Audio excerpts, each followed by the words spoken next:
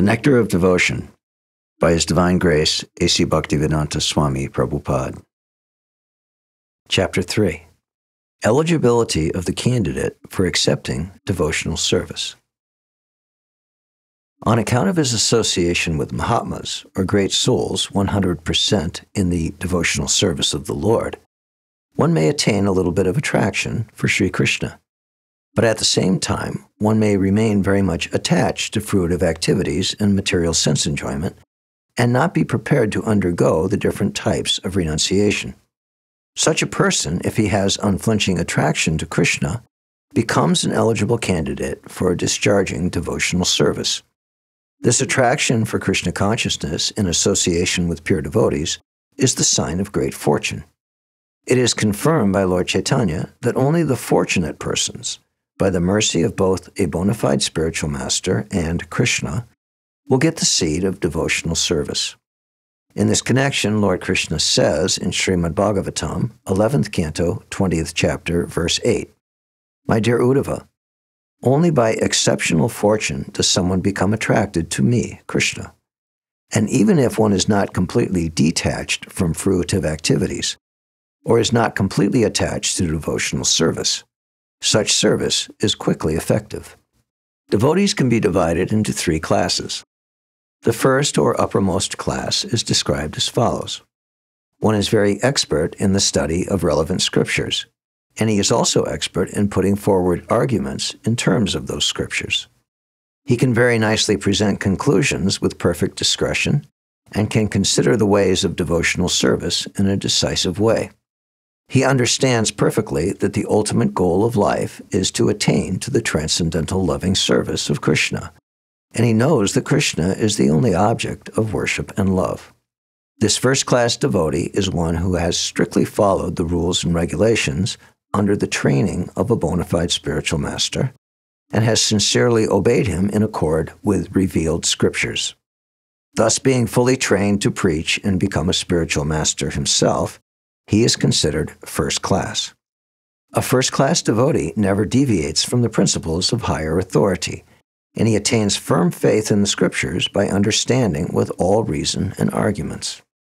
When we speak of arguments and reason, it means arguments and reason on the basis of revealed scripture. The first-class devotee is not interested in dry speculative methods meant for wasting time. In other words, one who has attained a mature determination in the matter of devotional service can be accepted as the first-class devotee. The second-class devotee has been defined by the following symptoms. He is not very expert in arguing on the strength of revealed scripture, but he has firm faith in the objective. The purport of this description is that the second-class devotee has firm faith in the procedure of devotional service unto Krishna, but he may sometimes fail to offer arguments and decisions on the strength of revealed scripture to an opposing party. But at the same time, he is still undaunted within himself as to his decision that Krishna is the supreme object of worship. The neophyte, or third-class devotee, is one whose faith is not strong and, at the same time, does not recognize the decision of the revealed scripture. The neophyte's faith can be changed by someone else with strong arguments or by an opposite decision. Unlike the second-class devotee, who also cannot put forward arguments and evidences from the scripture, but who still has all faith in the objective, the neophyte has no firm faith in the objective. Thus he is called the neophyte devotee. Further classification of the neophyte devotee is made in the Bhagavad-gita. It is stated there that four classes of men, namely those who are distressed, those who are in need of money, those who are inquisitive, and those who are wise, begin devotional service and come to the Lord for relief in the matter of their respective self-satisfaction. They go into some place of worship and pray to God for mitigation of material distress, or for some economic development, or to satisfy their inquisitiveness. And a wise man who simply realizes the greatness of God is also counted among the neophytes. Such beginners can be elevated to the second-class or first-class platform if they associate with pure devotees. An example of the neophyte class is Maharaj Dhruva. He was in need of his father's kingdom and therefore engaged himself in devotional service to the Lord. Then in the end, when he was completely purified, he declined to accept any material benediction from the Lord. Similarly, Gajendra was distressed and prayed to Krishna for protection, after which he became a pure devotee. Similarly, Sanak, Sanatana, Sananda, and Sanat Kumar were all in the category of wise, saintly persons, and they were also attracted by devotional service. A similar thing happened to the assemblage in the Naimisharanya forest, headed by the sage Shaunaka. They were inquisitive and were always asking Suta Goswami about Krishna. Thus they achieved the association of a pure devotee and became pure devotees themselves.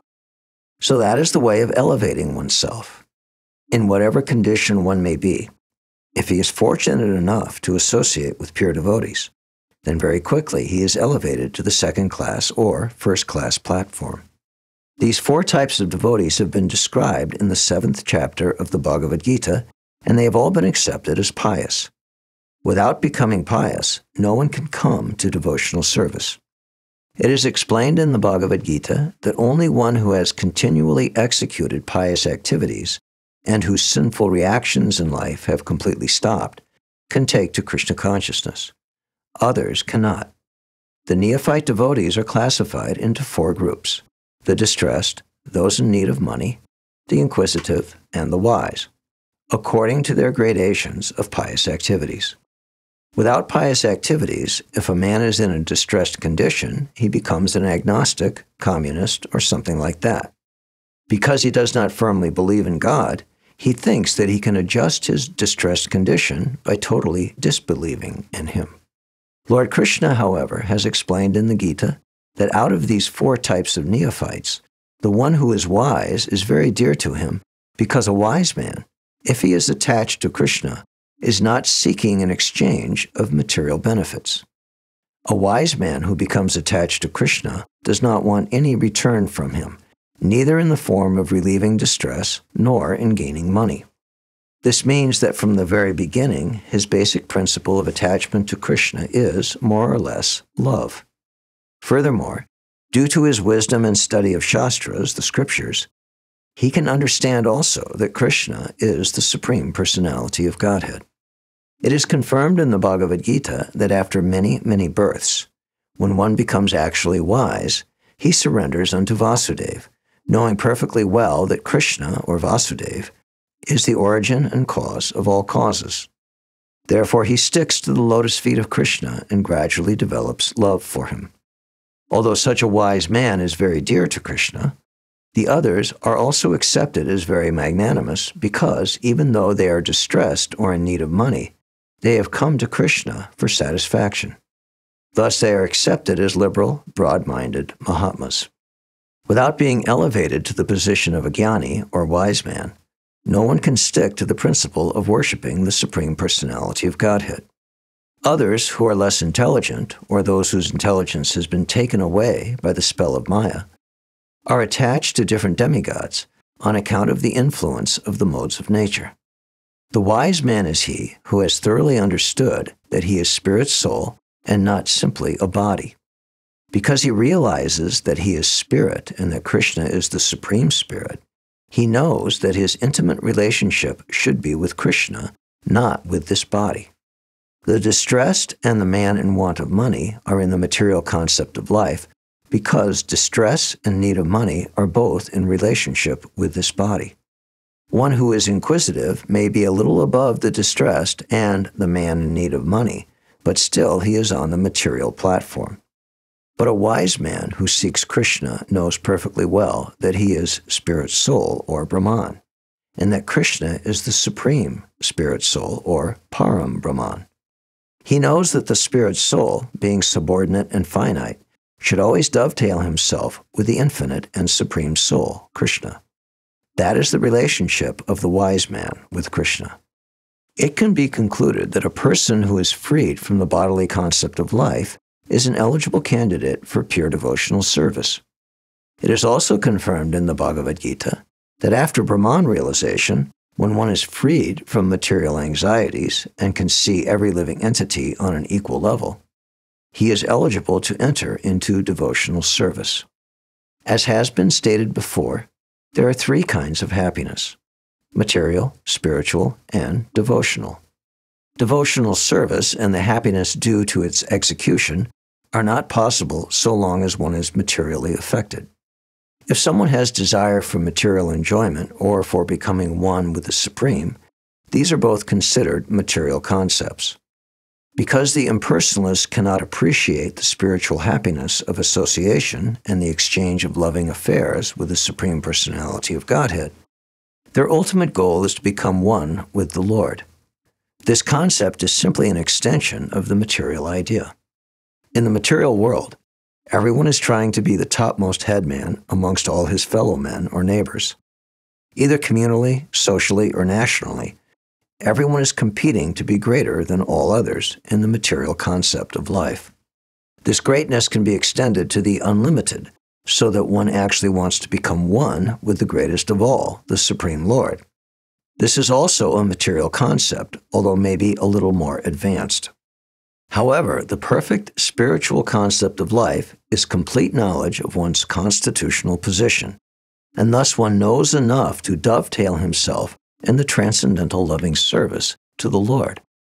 One must know that he is finite and that the Lord is infinite. Thus, it is not possible to actually become one with the Lord, even if one aspires for this. It is simply not possible. Therefore, anyone who has any desire or aspiration for satisfying his senses by becoming more and more important, either in the material sense or in the spiritual sense, cannot actually relish the really sweet taste of devotional service. Srila Rupa Goswami has therefore compared possessing these bhakti or material and mukti liberation desires with being influenced by the black art of a witch. In both cases, one is in trouble. Bhakti means material enjoyment, and mukti means to become freed from material anxiety and to become one with the Lord. These desires are compared to being haunted by ghosts and witches, because while these aspirations for material enjoyment or spiritual oneness with the Supreme remain, no one can relish the actual transcendental taste of devotional service. A pure devotee never cares for liberation. Lord Chaitanya Mahaprabhu prayed to Krishna, "My dear son of Nanda, I do not want any material happiness in the shape of many followers, nor immense opulence and wealth, nor any beautiful wife, nor do I want cessation from material existence.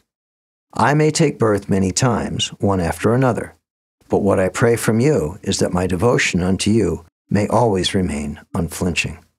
The attention of a pure devotee is so much attracted to glorification of the pastimes, name, qualities, forms, etc. of the Lord, that the devotee does not care for mukti. Sri Bilvamangal Thakur has said, "If I am engaged in devotional service unto you, my dear Lord, then very easily can I perceive your presence everywhere. And as far as liberation is concerned, I think liberation stands at my door with folded hands, waiting to serve me." To pure devotees, therefore, liberation and spiritual emancipation are not very important things. In this connection, in the third canto of Srimad Bhagavatam, chapter 25, verse 23, Kapiladeva has advised his mother Devahuti as follows: "My dear mother, my pure devotees are charmed by seeing my different forms, the beauty of my face, the structure of my body so enchanting. My laughing, my pastimes, and my glance appear to them so beautiful that their minds are always absorbed in thoughts of me, and their lives are dedicated fully unto me. Although such people do not desire any kind of liberation or any kind of material happiness, still I give them a place amongst my associates in the supreme abode."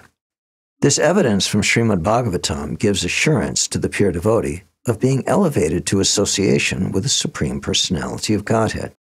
Srila Rupa Goswami remarks in this connection that one who is actually attracted by the beauty of the lotus feet of Sri Krishna or his service, and whose heart, by such attraction, is always full with transcendental bliss, will naturally never aspire after the liberation, which is so valuable to the impersonalists.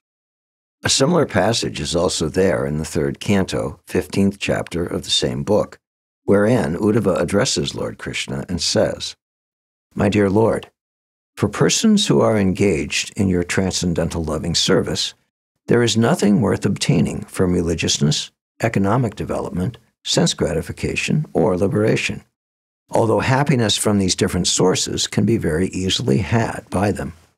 In spite of such facilities, my dear Lord, I do not aspire to achieve any such results. My only prayer is that I may have unflinching faith and devotion unto your lotus feet." A similar passage appears in the 3rd canto, 25th chapter, 31st verse, wherein Kapiladeva instructs his mother and says, "My dear mother, devotees whose hearts are always filled in the service of my lotus feet, and who are prepared to do anything for my satisfaction, especially those who assemble together to understand my qualities, pastimes, and form, and thus glorify me congregationally and derive transcendental pleasure therefrom, such fortunate devotees never desire to become one with me. And not to speak of becoming one with me, if they are offered a post like mine in my abode, or opulence like mine, or even personal association with me with similar bodily features, they refuse to accept because they are satisfied simply by being engaged in my devotional service." In the Srimad Bhagavatam, 4th canto, 9th chapter, 10th verse, King Dhruva says, "My dear Lord, the transcendental pleasure derived by meditation upon your lotus feet, which is enjoyed by the pure devotees, cannot be approached by the transcendental pleasure derived by the impersonalists through self-realization. So how can the fruitive workers, who at most can aspire to promotion to the higher heavenly planets, understand you? And how can they be described as enjoying a happiness similar to the devotee's happiness?"